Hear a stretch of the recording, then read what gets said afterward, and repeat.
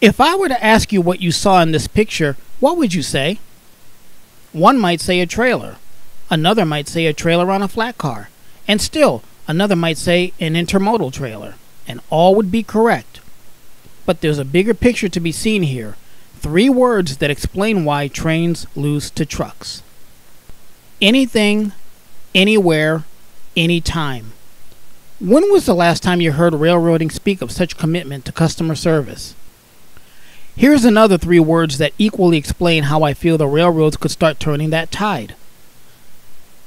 There's a video coming that will explain my thoughts about this and how it can be done.